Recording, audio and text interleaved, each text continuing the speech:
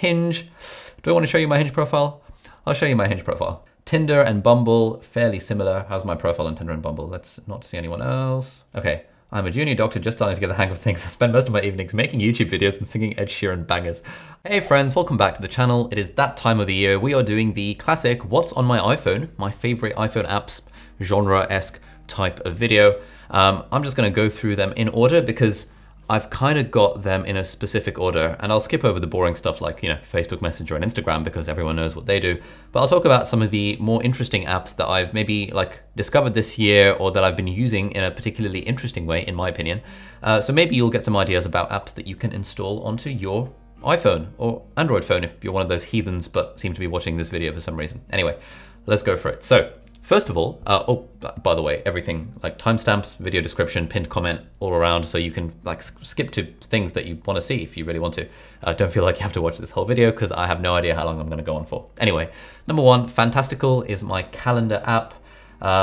It's not particularly interesting. It's kind of expensive for a calendar app. The main reason I like it is because it's got some pretty decent natural language processing, which means if I were to write, for example,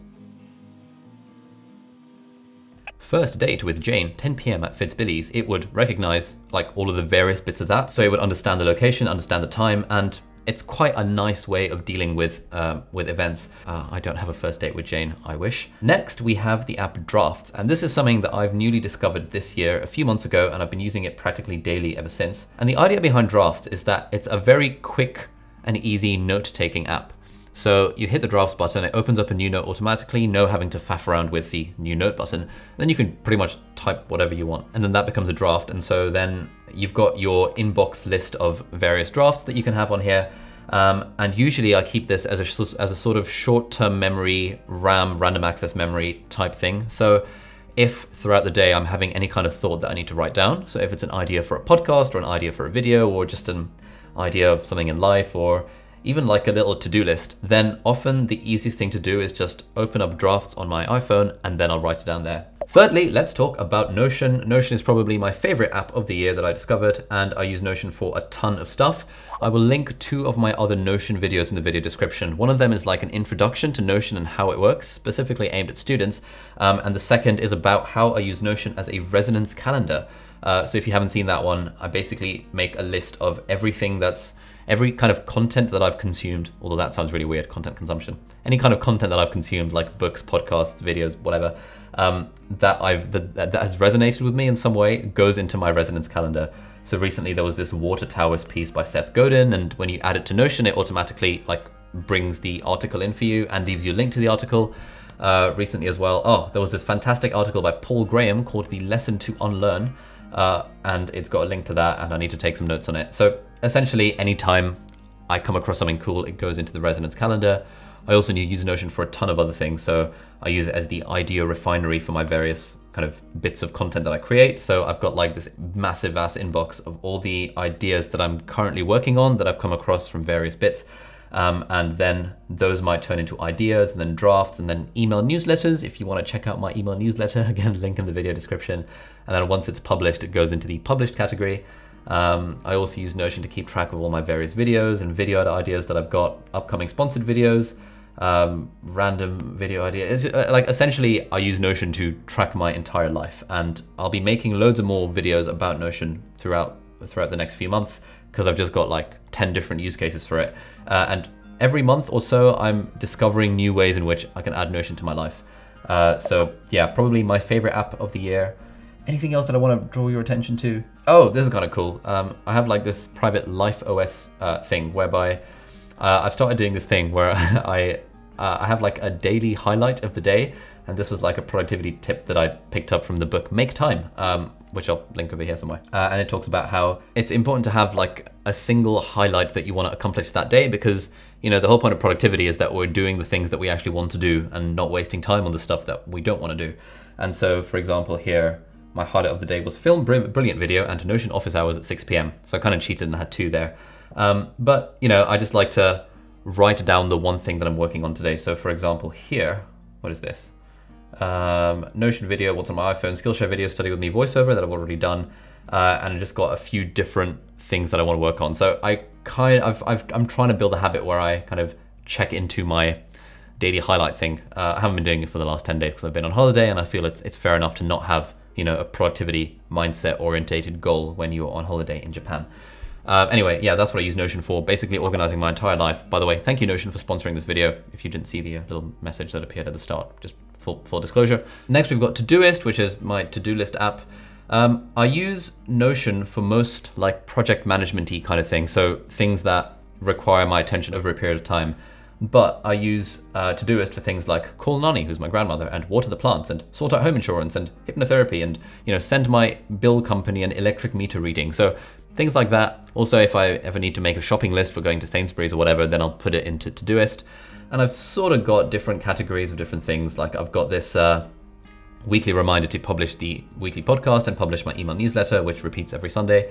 So I try and check Todoist once a day just to make sure that I'm on top of the menial tasks that I need to be doing. Not saying that calling my grandma is a menial task, but I think, you know, it's nice to have that reminder every other day that I should probably call my grandma. The podcast player of choice is Castro, and initially I was using Overcast for several years, but then I switched to Castro because the nice thing about Castro is that it's got this really good library and inbox feature. So I listen to a ton of podcasts, far too many to keep up with really.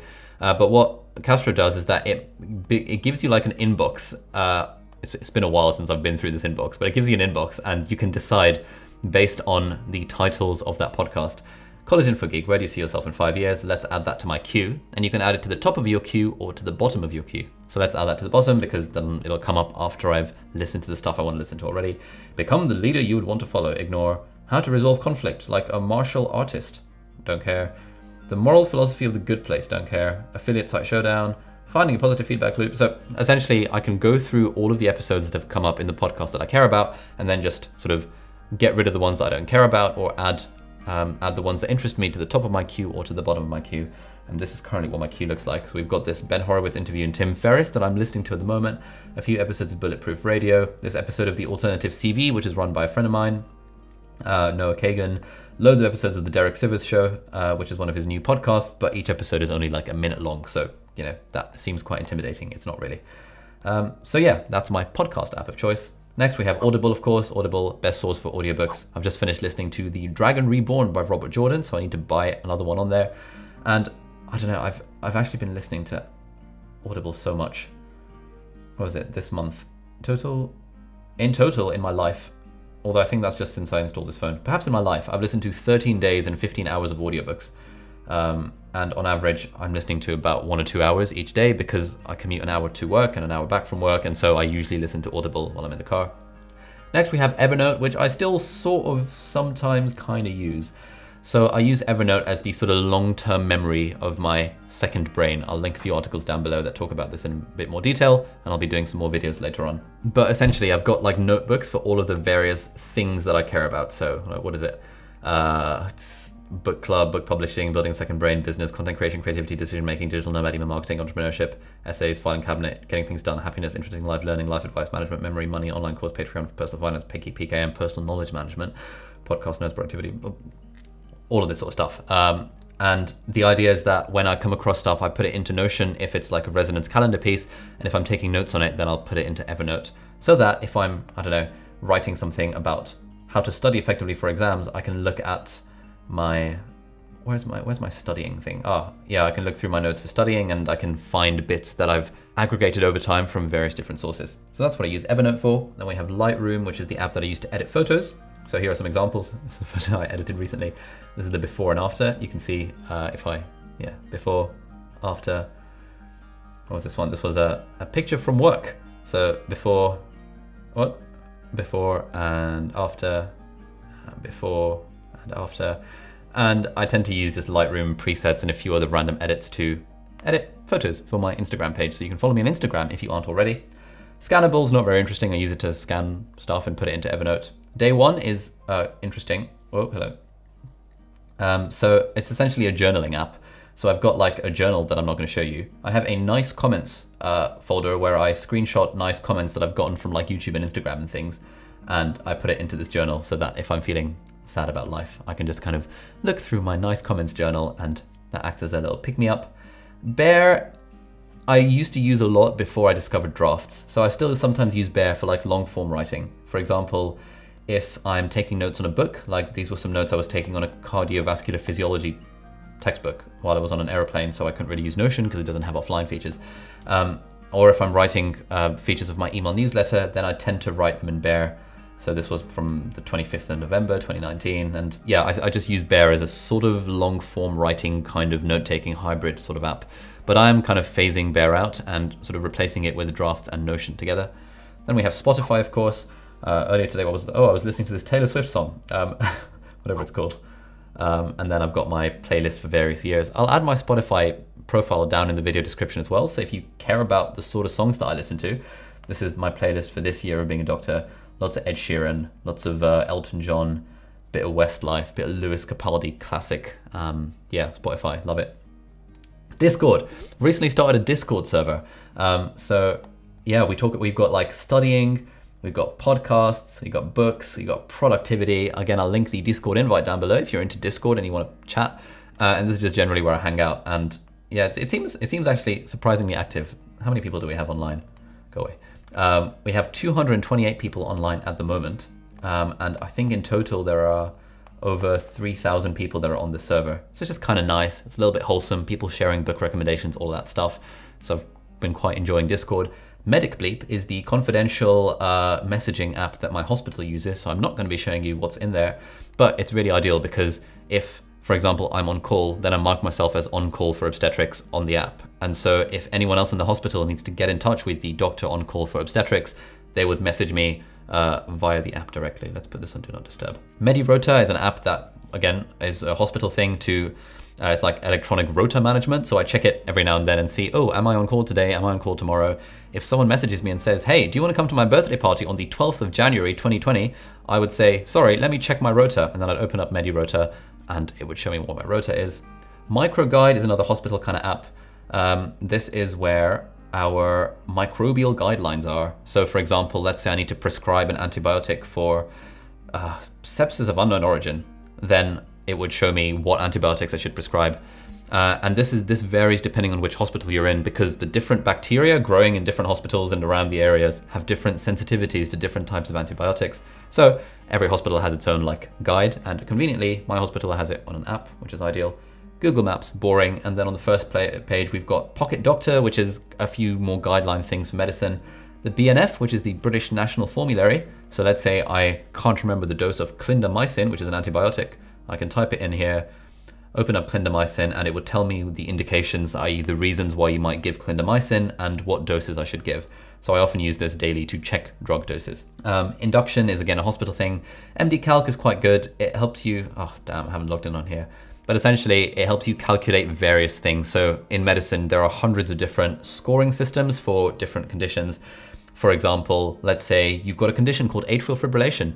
There is a scoring system called the CHADS-VASc, which is like 10 different criteria that decide whether you should get a blood thinner medication or not. And it's annoying to remember all of these criteria off the top of your head. So MDCalc is a great app for, that just has all of these different scoring systems. And then we've got BMJBestPractice, which is another, medical thing, because it's in my medical folder.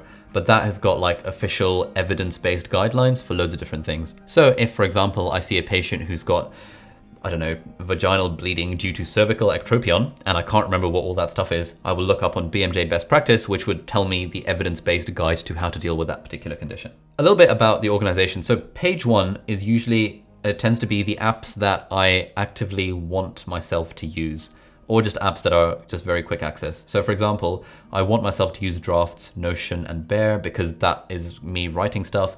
I want myself to use Lightroom because that's posting stuff for Instagram. I kind of want myself to use Discord because it's nice to interact with the fans, as it were.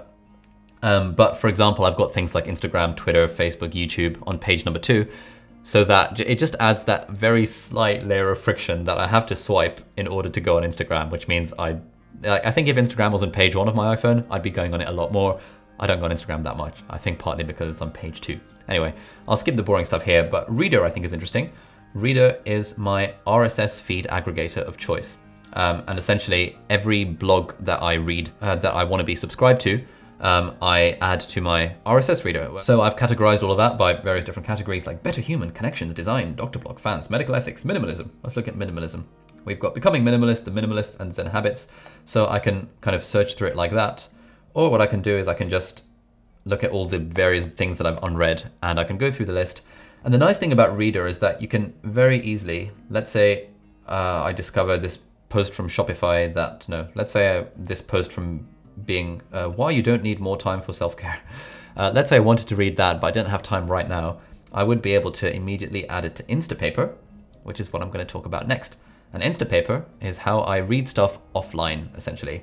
So if I want to read something, but I don't want to read it right now, I will add it to Instapaper. And then when I'm like on the toilet or on the bus, or I'm just kidding, I don't take the bus. I'm kidding, I do take the bus.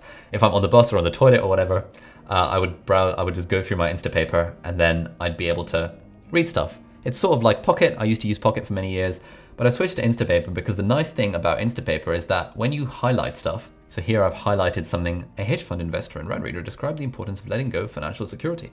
I've highlighted that because it's resonated with me in some way. So I've added this particular article to my resonance calendar in Notion, but also what I've done is that it automatically syncs with Evernote. And this is very exciting. So there I've got a folder called Readwise, more on that in a moment. Essentially, like what it does is that it synchronizes all of my Kindle highlights and all my Instapaper highlights into an Evernote note for each individual article. So this was an article from Wait But Why, how to pick a career that actually fits you. And instead of grabbing the whole article, which is like 10,000 words, it's just synchronized all of my Instapaper highlights. And now when I want to return to this, I will just see my highlights. And this is incredibly useful. And the service that powers this is something called Readwise, link down below. I don't use the app for it because they're developing the app, it's in beta. But essentially what Readwise does is that it sort of synchronizes all of your Kindle and Instapaper highlights, and it sends you an email every day with 5 of those random highlights. So it's a good way of revisiting lessons that you might have highlighted when you were reading a book or something. Okay, so that was Instapaper. Next we have The Economist, which is, I don't really read it anymore. I should probably just get rid of it because I subscribe to The Economist. It's sort of like the Financial Times, sort of. It's like a magazine. You've probably heard of it. Because I wanted to become more like acquainted with current affairs and the news and stuff. And then I read it maybe once and then I never clicked on it since. So I'm just gonna uninstall The Economist because realistically, who got time for that? Am I right? Let's delete that. I need to cancel my subscription for it as well. Anyway, next we have the Kindle app. The Kindle app is great because if I want to read something, but I don't have my physical Kindle on me, then I will just read on the Kindle app. And at the moment I'm reading A Time of Dread, which is the first book in the Blood and Bone trilogy by, what's his name? John Gwynne. Yeah, the first quartet, which was the Faithful and the Fallen series, was incredible. So I finished that and now I'm reading of Blood and Bone, which is awesome. Nice thing about Kindle as well is I can highlight stuff. So if I wanted to highlight that, I could highlight it. And then that would sync behind the scenes via Readwise into my Evernote notebook. But I tend not to highlight fiction because, you know, what's the point? Safari is boring, Instagram is boring, Messenger is boring, Twitter is boring, LinkedIn. Spark Post is really good. It's this Adobe thing that I use to generate all the thumbnails for my videos. So you just kind of put an image or a screenshot or something, and then you can add text to it and you can add icons to it. And it helps me get this kind of distinctive thumbnail style, which some people say is a little bit girly, but I think it looks quite pretty. So I don't mind if my thumbnail style is girly, but that's kind of what I use to make thumbnails. Teachable is for online courses. So there's a few different online courses that I'm subscribed to. Like Rite of Passage and Building a Second Brain and The Fulfilling Path to Financial Independence by Rad Reads that I haven't even started watching. So this in theory lets me watch those offline. I haven't really used it too much on my phone because I tend to just watch stuff on the computer if I'm actually going through an online course, but it's nice having the phone app. YouTube is boring. YouTube Studio is for YouTube creators and it shows you your analytics and your comments and stuff. Tabs is really good because it gives you, oh God, I've got airplane mode on because I don't want anyone to see like messages that are popping up on my phone. But essentially Tabs is sick because it gives you guitar tabs. Let's go off airplane mode. It gives you guitar tabs for pretty much any song in the world. And so if I decide, hey, I want to play Blank Space by Taylor Swift, I will just go on this, I'll search for Blank Space by Taylor Swift. Oh, it's already in my favorites list. And it would tell me the chords. And I'd be able to play it on the guitar or on the piano and sing along. And I can transpose up and down if a particular song is too high or too low for me to sing. Facebook is boring. Hinge. Do I want to show you my Hinge profile? I'll show you my Hinge profile. Hinge is like a dating app. Let's not see anyone else because that would be weird. But this is essentially my Hinge profile. I'd be curious if you've gotten this far in this really, really long video, please critique my Hinge profile. So this is like my, the first picture I see. I'm overly competitive about articulate. I've said I'm 6 foot. I think I'm actually 5'11", but you know, a bit of being economical with the truth doesn't hurt. I'm not really a fan of this picture. I think I look really weird. Junior doctor, University of Cambridge, Muslim, liberal, awkward. This is a picture of me and my brother at graduation. I geek out on Harry Potter trivia. This is some nephew and niece of mine. The key to my heart is a midline stenotomy. This is a medical joke that a friend of mine came up with. It's not even me, so it's not even showing that I'm funny. This is a picture of me in Paris, and this is a picture of me playing squash in my jeans because I didn't have any kit with me. So yeah, let me know what you think of my Hinge profile and to see, although I seem to be doing well. I've got 13 notifications on there, which means I think some people are messaging me, or I've got a few different matches that I need to work through. Tinder and Bumble, fairly similar. How's my profile on Tinder and Bumble? Let's not see anyone else. Okay, I'm a junior doctor just starting to get the hang of things. I spend most of my evenings making YouTube videos and singing Ed Sheeran bangers. I think I wrote this ages ago, although I haven't actually changed it. Just a few pictures of me and my friends on my older Tinder profile. Again, let me know what you think of that. Tinder not going so well is Hinge. And then Bumble, again, dating app. I'm not going to show you my profile, it's getting a bit old. Anyway, Google Drive, boring. Google Photos, Skillshare, online courses, sponsor my videos. Brilliant, online courses, they sponsor my videos. Curiosity Stream, documentaries, again, they sponsor my videos. I like having access to these so that, just reminds me that they're there and that I can use them. And then finance-wise, we've got Coinbase. I've lost so much money on Bitcoin, so I don't even open that anymore because it makes me depressed to see how little money is in there. Barclays for banking, Monzo for banking, American Express for banking, Xero for accounting for my business, and MyFitnessPal. I don't know why it's in finance. It really shouldn't be in there because I was using that to track calories at one point, and then I decided I couldn't be bothered. So I've stopped using it, which is fine. And that's kind of all the interesting stuff. Like on page 3, 4, and 5, and 6, I've got just random apps and utilities that I use very, very occasionally. Is there anything interesting? Oh, one thing I completely forgot to mention, my email app is Superhuman, and that's this one over here. But yeah, so Superhuman is great. It does cost $30 a month, but yeah, it's just the fastest and best email app. I use Deliveroo to order food. I use Just Eat occasionally to order food. The DJI app for controlling my drone, British Airways or Booking.com and stuff if I'm going on holiday. But that's pretty much all of the apps on my iPhone.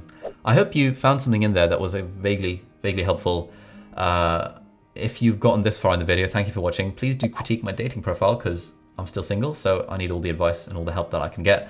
But thanks very much for watching. I'll put a link here to another playlist of like tech kind of app kind of themed videos if you're into that sort of thing. Thank you for watching. See you in the next video. Bye-bye.